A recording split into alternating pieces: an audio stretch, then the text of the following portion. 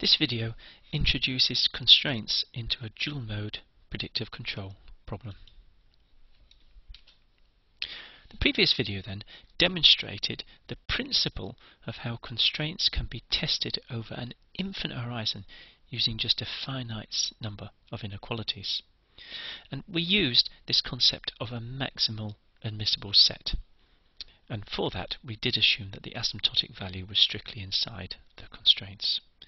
The existence of an asymptotic value implicitly means that the transition matrix has got stable eigenvalues, and we're not going to look at problems where maybe some of the poles are on the unit circle. Our next challenge is to take these concepts and say how might we apply them to the OMPC and SOMPC algorithms so that we can put constraint handling into those algorithms. The maximal admissible set then. So what we said is if you had a transition or state transition something like this, xk plus 1 equals axk, and we wanted to satisfy constraints at every sample of the form gxk is less than or equal to f, where f was strictly bigger than 0. So if you want to be pedantic, I could put a minus epsilon there where epsilon is greater than 0, some finite number. And if we had that the limit as k goes to infinity of a to the k equals 0, sorry, I shouldn't have gone, then what we could do is we could show, putting all this together, we could guarantee that constraints satisfy the sample constraints, or sorry, the state satisfy constraints all the way up to infinity if the initial condition satisfied some equalities a bit like this. And the previous video showed how we might calculate f and calculate t for these particular conditions. Now, what we did is we showed that in general this f matrix and this t vector can be written using a finite number of inequalities where we had ga squared and so on down to ga to the n times xk is less than or equal to f. So in other words, if we satisfy the sample constraints for the first n samples, then we can ensure that it satisfies them thereafter. And the way we did that is we did a simple linear program, that's this one here. We tried to find the maximum over x of g a to the n plus 1 times xk subject to fx less than t, and we had a simple condition. If we can force a violation, that is, if we can make this g a to the n plus 1 xk bigger than f, then we can force a violation. Then n is not big enough and we need to increase it, but if we cannot force a violation, then n is large enough. And that was covered in the previous video. So that was the definition of our maximal admissible set. So next what we need to do is look at our OMPC and SOMPC algorithm in this context. In essence, we're saying we need to express predictions in this form because our maximal admissible set assumed that the state evolved using an equation like this.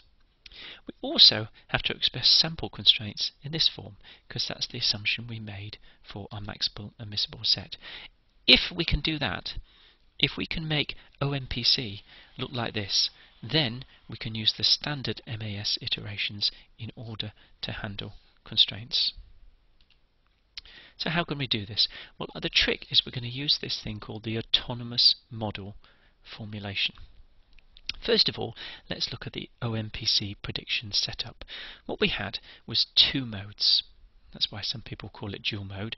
You'll notice in the first mode we had a control law, u equals minus kx plus c, and the state transition xk plus 1 equals phi xk plus bc, so that's for the first nc steps. And in the second mode we just resorted to the simple equations xk plus 1 equals phi xk, uk equals minus kx squared. And you're looking at that and you're saying, well, that doesn't look like the form that I need. However, I'm going to use a bit of sleight of hand here. What I'm going to do is build an augmented state vector. There it is, xk plus 1, c future k plus 1, and I'm going to call that z.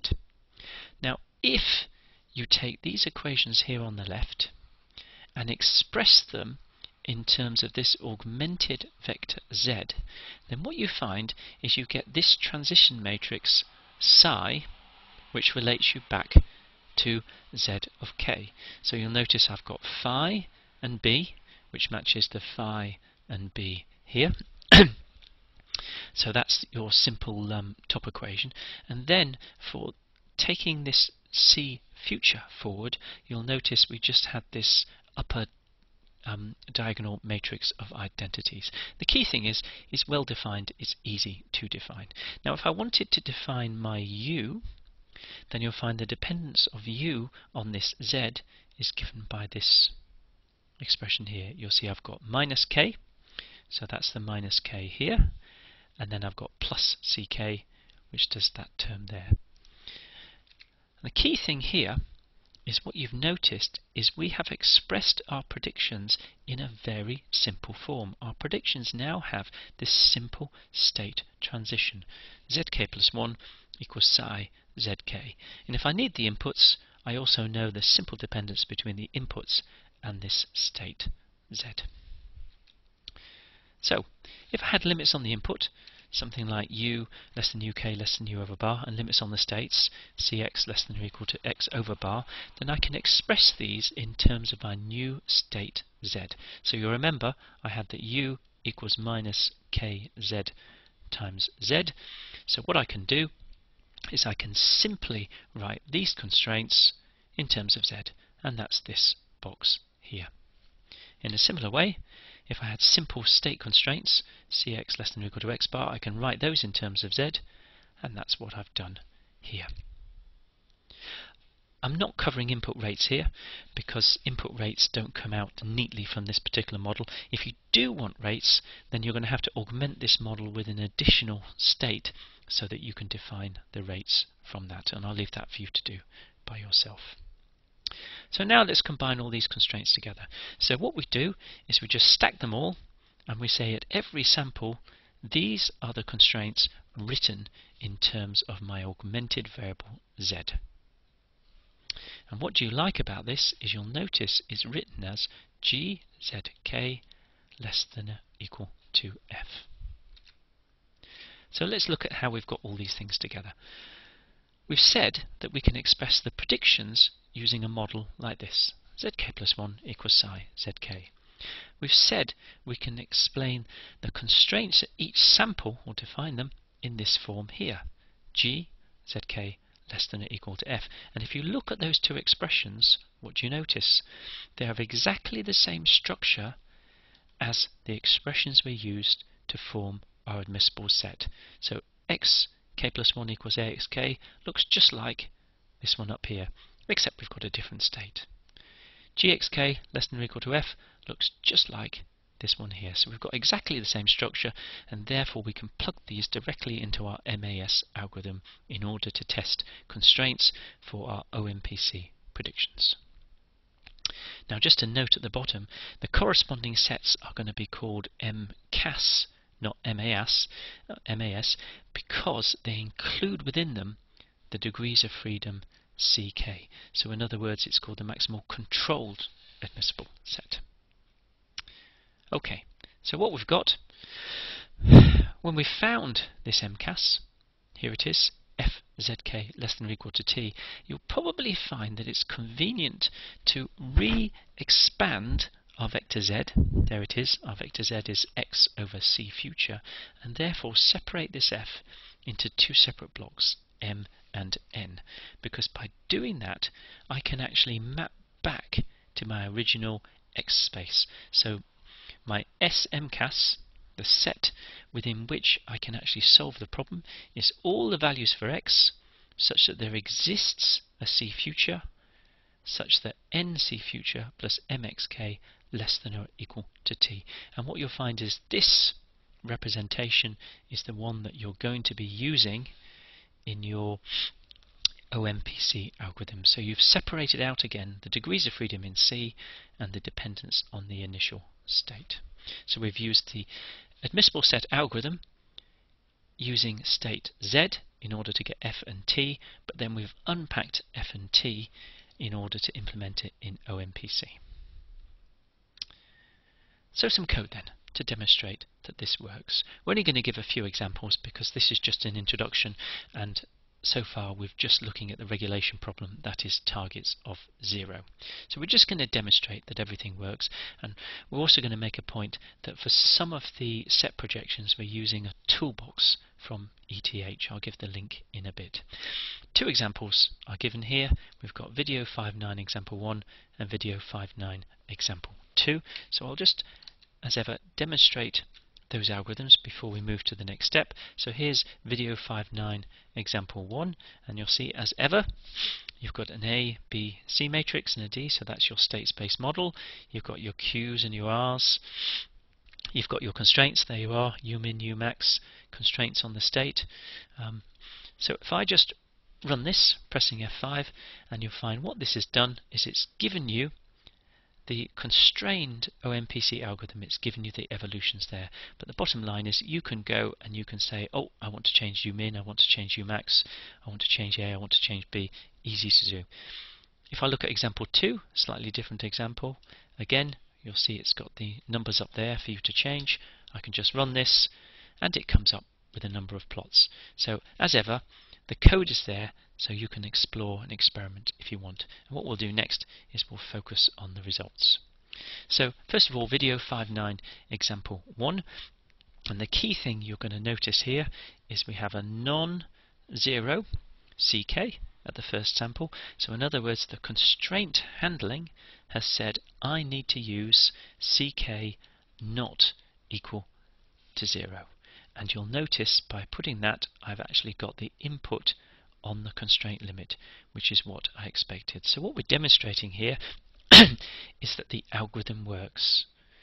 By calculating our constraint inequalities in the form NC future plus MX less than or equal to D, and plugging those into our OMPC algorithm, then we can actually find an appropriate C to ensure that we satisfy constraints. You'll remember that the early results we said that we expected the cost function to be Lyapunov, and what do you expect? What do you see? It is still Lyapunov. If you look at the state evolutions, you'll find the state does indeed come to the origin as expected. So that's a relatively simple example. What about the second example? Well, we've got the same illustration here. If you look at the I think you might call it the pink line down here, you'll see the pink line always satisfies constraints, and you'll also notice it's using non-zero CK to make sure that we satisfy constraints.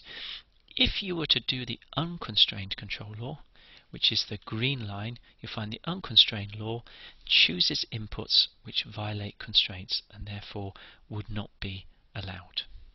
Now let's have a look at what we get in the state plane. So what we've got down here is x1 on this axis and x2 on this axis, and the dotted lines, as ever, show you the constraints at each sample. Now if you look at the constrained solution, you'll find the state trajectories always stay inside your constraints. They always satisfy constraints. If you were to follow the unconstrained, then what do you notice? They actually do not satisfy your constraints. So here's an example where you have to do proper constraint handling, because otherwise your state trajectories will not satisfy your constraints. So that's an illustration of the fact the algorithm is working, it's doing what you want it to do. Now what this plot shows is the sets. This yellow bit is the MAS. So that's what happens, in essence, if C equals 0. So if you assume that you're only using U equals minus kx, then you will only satisfy constraints if you start inside this yellow box. If you start outside the yellow box, then U equals minus kx will lead to constraint violations, and that's what you can see with this unconstrained. You can see you get constraint violations because you're not inside the yellow box. What about this larger area here? What this larger area is, it's the MCAS. It's the region within which, if you use U equals minus kx plus c, I can find a c such that the trajectories satisfy constraints. And what you notice is the MCAS is much bigger than the MAS. So it's showing you the benefits of adding this perturbation term. It says if I add that perturbation term, then I can take X to a much larger region and still ensure my predictions satisfy constraints. And of course that's what you're seeing here. You've started a long way out, but you still satisfied the original constraints. Now if you want to produce some of these sets, you'll notice there's a link here. Pause the video if you want to copy that link, which is where we got the software from. So in summary, this video has shown how an invariant set, or MCAS, can be constructed for the OMPC or SOMPC algorithm. The set ensures that predictions satisfy constraints over an infinite horizon, but using a finite number of equalities. We've done some simulations of OMPC using a regulation problem to demonstrate the algorithm works. We do handle the constraints, we do end up on the limits where appropriate. The cost is still Lyapunov, as expected, and also, though we didn't dwell on this, you'll notice that values for C have a strong pattern which is consistent with a well-posed problem structure.